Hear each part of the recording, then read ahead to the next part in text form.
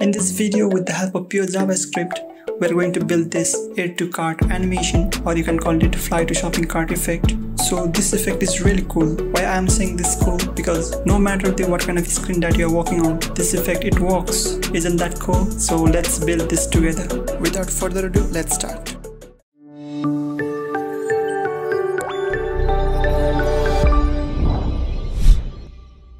Hello and namaste everyone, this is Jitsaru with Coding Design. Welcome to our channel. If you are new here, please be sure to hit that subscribe button.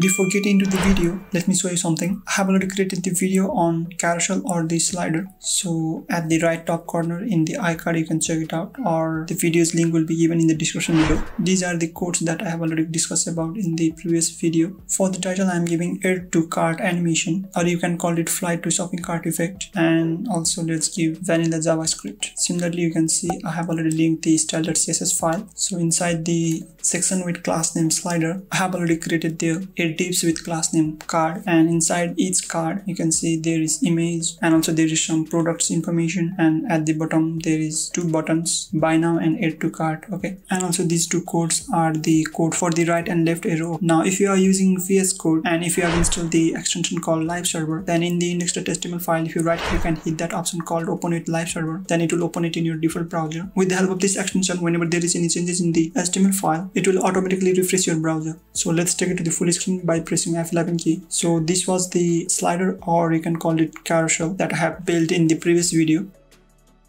Let's create the div with class name shopping cart, and also inside that div I am creating span tag with class name cart icon, and I'm writing #hash 128 722 semicolon. So this code will give you the shopping cart icon. So for the icon you can use any third-party libraries, but I'm not using that. Okay, now in the browser, who is that icon? Okay, so I have done some mistake. That div should be just outside of that section element, so let's take it outside of that section element. Now in the browser you can see that shopping cart icon. Okay, now let's style that div with class name shopping cart. Let's go inside the style.css file.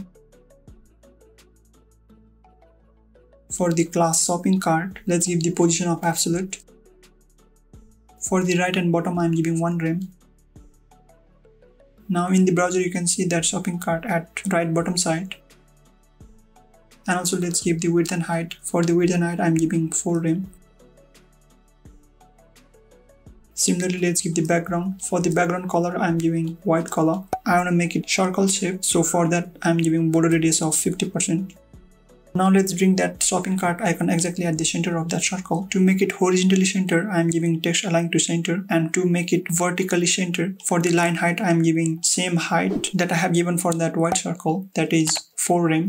So now you can see that shopping cart is exactly at the center of that white circle. It's a kind of a trick in order to bring foreign character exactly at the center of its parent. And also let's give cursor to pointer, so that when you hover that white circle, you would get pointing hand icon. And also I want to give box shadow. For the x offset, I'm giving 0. For the y offset, 0.2 rem. And for the blur value, I'm giving 0.6 rem. Let's give the black color, and for the transparency, I'm giving alpha value of 6. So now when you hover that class shopping cart, let's give the outline. For the outline width, I am giving 0.5 rem. For the outline style, let's give the solid. And for the color, let's give white color. I want to make it transparent, so I am giving alpha value of 5. Now you can see when you hover, you are getting that outline, but there is no any transition. Okay, so now for the class shopping cart, let's give the transition. For the transition duration, I am giving 0.5 second. And for the time function, let's give the is in out. And also let's duplicate this code and let's take it up there. Okay, now instead of that white color, let's give transparent. So now when you hover, yeah, this is the effect that I want. Okay, so I think it's looking cool. Similarly, I want to give the same effect for the right arrow and the left arrow. So now when you hover the class arrow, we are giving the same outline. So this class arrow. Okay, now for the class arrow, I'm giving the same transition value, and also let's give the outline.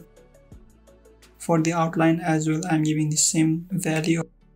So now in the browser you can see when you hover the right as well as the left arrow, you're getting that cool effect. Okay, so yeah, this is what I want. Now for the class shopping cart, let's give the before pseudo element. For the before pseudo element, I'm giving the position of absolute. For the content, let's give the attribute. So before that, let's go inside the index.html file, and for the div with class name shopping cart, let's give the data attribute. So I want to give the attribute data product count is equal to 0. Now let's copy this data attribute and we'll paste it inside that attribute function. And also let's give top and right. For the top and right, I'm giving -0.5 rem. And also let's give the color. For the color, I'm giving white color. For the background color, let's give red color. Okay. Similarly, for the width and height, I'm giving 2 rem.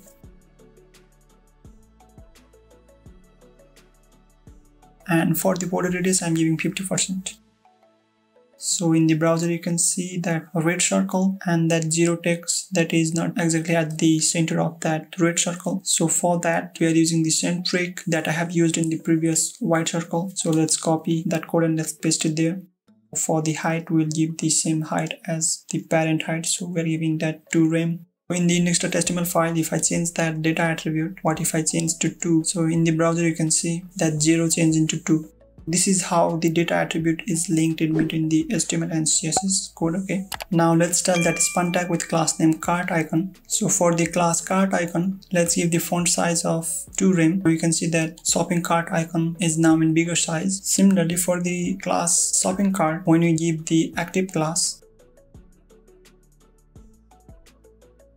at the time for the span tag, so something like for the div with class name shopping cart, when you're giving active class span tag that is directly inside the div with class name shopping cart, we will change that cart icons CSS property. So I'm giving margin left of -4 rem. Now you can see cart is moving to the left side. Similarly, when you're giving the active class for the class shopping cart, we'll change that class shopping cart's width and border radius. So let's duplicate that width and border radius and let's take this code to the active class.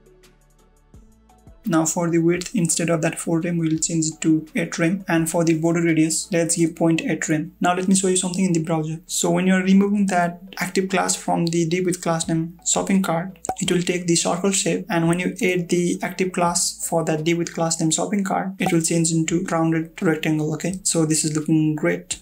Let's duplicate this transition value and let's take it to the class cart icon. So I want to give the same transition value for the class cart icon. For now, let's remove that active class. Later on, with the help of JavaScript code, we'll add and remove that active class. Now just duplicate this image and just take one step up, and now I'm giving class name flying image. Now in the browser, you can see that extra image. Now let's style that image with class name flying image. So this all code will be, like automatically generated with the help of JavaScript code. So in the CSS, for the note I am writing for JS code. For the class flying image, I'm giving position of absolute. And let's give the animation. For the animation name, I'm giving fly to cart. For the animation duration, 1 second. And for the timing function is in out. Now let's create the keyframes. For the keyframes, let's give the same animation name fly to cart. And at 0%, let's give left and top value to 0. Let's duplicate this code for more 3 times. Now for the 45% and for the 50%, I'm changing that left value to 500 pixels. And for the top value, I'm giving 60 pixels. And at 80 and 90%, I'm giving the left value the same value that I have given for the 45 and 50%. And for the top, I want to change it to 150 pixels. And also let's give transform. For the transform, I'm giving scale. And for the scale, let's give the value of 0.2. So let's duplicate this code and let's take it to the 100%. Okay. And at 100%, let's copy this code and let's paste it there. Okay. Now for the animation iteration count, let's give infinite. Okay, there is animation, but there is some problem. So it's because for the class card, I have given the overflow hidden. So because of that overflow hidden, we are getting that problem. So if I remove that, okay, now everything is messed up. Okay. So now for the class card content, let's give overflow hidden. And for the border radius, let's give inherit. So it will use the same border radius of that card class because that is the parent of that class card content. Now let's select this code and let's take it downside. Okay. Now instead of that card class, let's give class card content. So if I save and in the browser, now it's much more better. So the Z index that I have given in the previous code, I am removing all those Z index.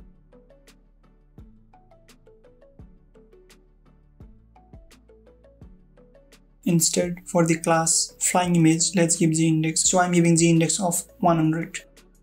In the browser now you can see this kind of animation, but I want to take it a bit down. So at 80 and 90%, let's change that top value to 250 pixels, and also let's give that same value for the 100%. For the left, I want to add extra value. So for that, I'm using calc function, and for the 500 pixel, I'm adding extra 40 pixels. And now I have changed my mind. Let's change that both 250 pixels to 450 pixels. In the browser now you can see this kind of animation. So I think this is looking good. So these all values were the values that I have given manually. So instead we'll make it dynamic. So first of all, for the left, instead of that value, let's give variable left, and I'm keeping the top value as it was before, and also at 80 and 90%. Now let's change that all the manually given values to variable. So I'm giving left variable, and for the top, let's give the top variable, and also at the 100%, let's change that 500 pixels to left variable, and also for the top, let's give that top variable. So we are doing this so that with the help of JavaScript code, we can change top and left value dynamically. In the index.html file, you can see I have already linked my script.js file. So now if you go inside the script.js file, you can see these codes. Now for the shopping cart variable, I am assigning document.querySelector. So I want to select this div with class name shopping cart. In the JavaScript file, let's give .shoppingcart.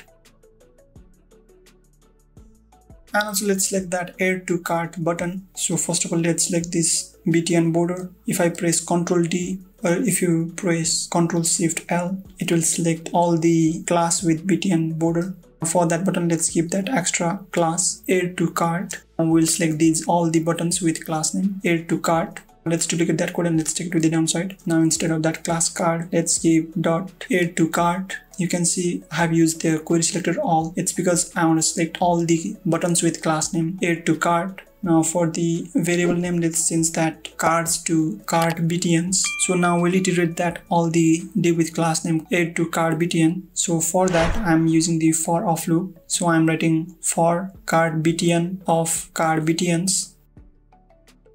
For the card btn, I'm giving .onClick is equal to, I'm assigning arrow function with event parameter.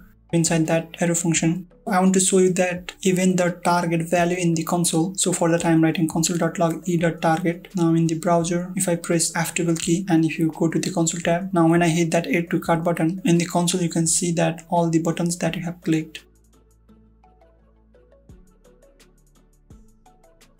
You can see in the style.css file, we have given the active class for the shopping cart. So now it's time to give that active class with the help of JavaScript code. Now you can see I have already selected that div with class name shopping cart. So for the shopping cart, I'm giving .classlist.add active. So with the help of this code, we are adding the active class for that div with class name shopping cart. And also after 1 second, I want to remove that active class from that div with class name. So for that, I'm using setTimeout function. And inside that, for the callback function, I'm passing as arrow function. And let's duplicate that code and let's take it to that arrow function. And now instead of that adding class, we are removing the class. So let's give that remove. So we are executing this code after 1 second. So let's give the comma 1000 millisecond. So that means 1 second. Now in the browser, when I click that add to cart button, you can see that white circle change into a rounded rectangle. And also whenever you are clicking that add to cart button, I'll increase that value. Okay. Now in the index.html file, you can see for the div with class name shopping cart, we have given the data product count attribute. Let's create the variable product count. I'm assigning shopping cart dot get attribute. So we are getting that data product count attribute. Initially we have there 0, but that 0 is the string value. Now we have to change it to number. For that, I'm wrapping inside the number function. And also I'm giving or 0. So what if you have not given any value for that data product count attribute? So for the self landing, I'm giving that or 0. Now for the shopping cart, I want to set the same data product count attribute. We will change that attribute's value to product count plus 1.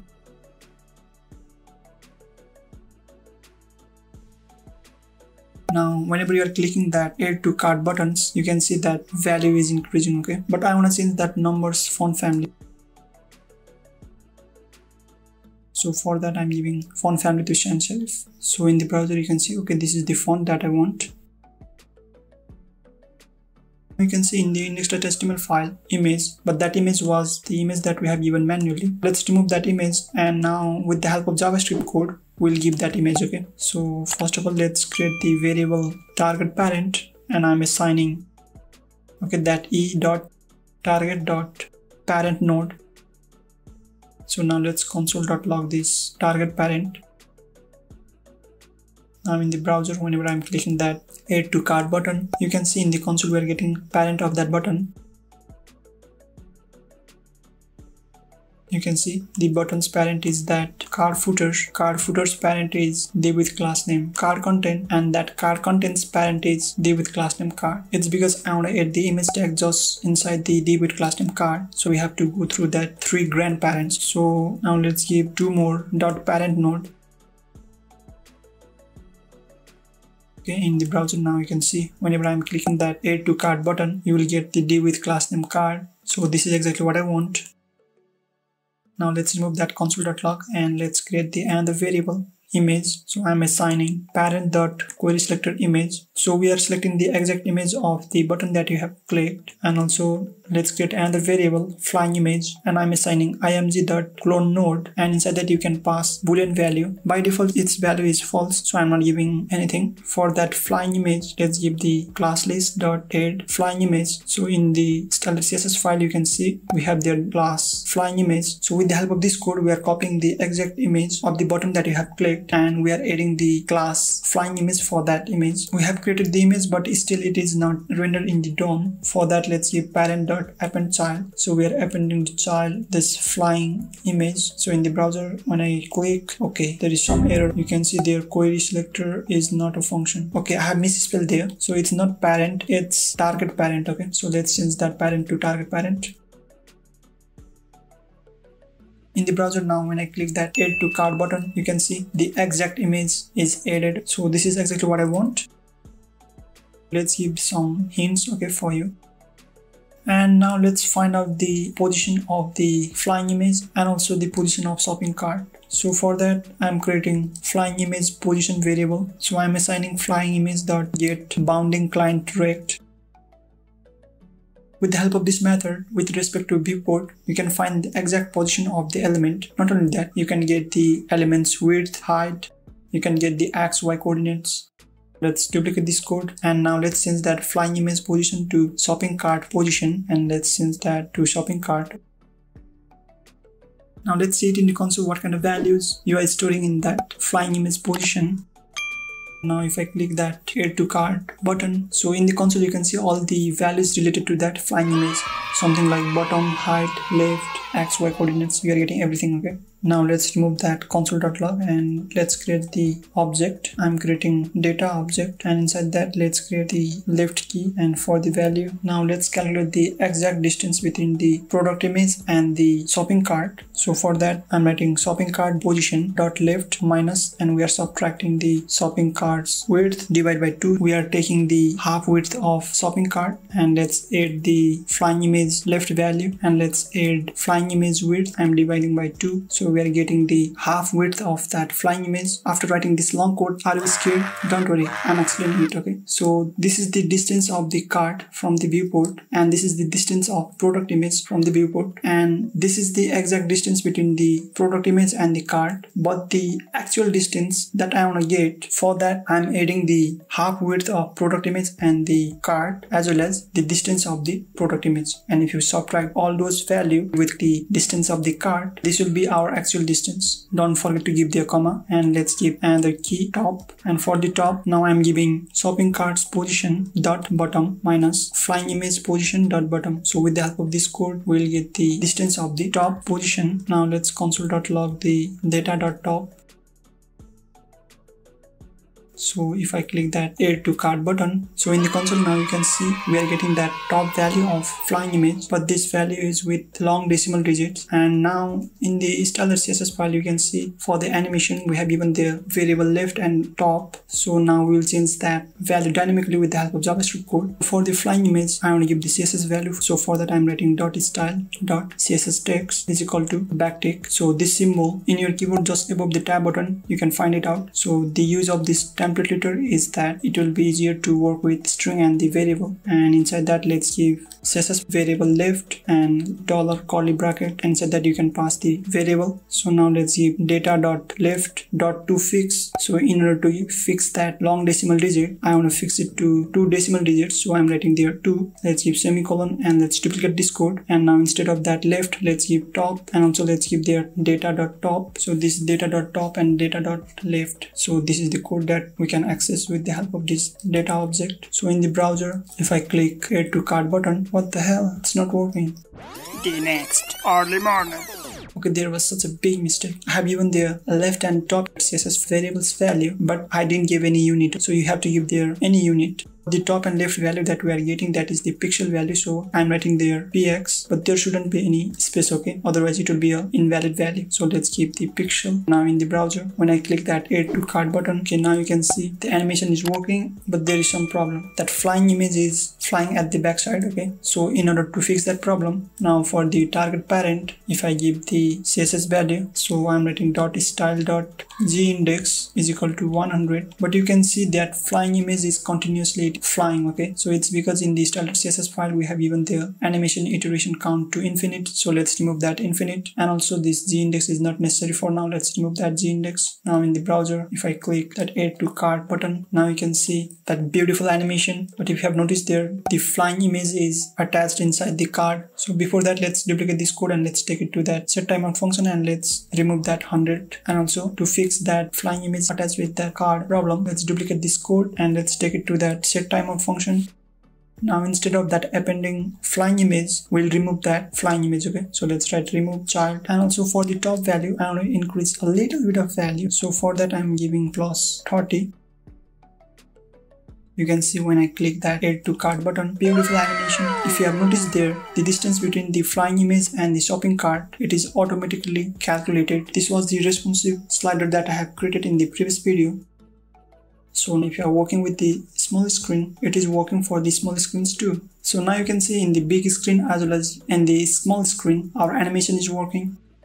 Now if you like the light theme, you can change it to light theme. So just in the style.css file, if you comment out these color variables and also comment out this code.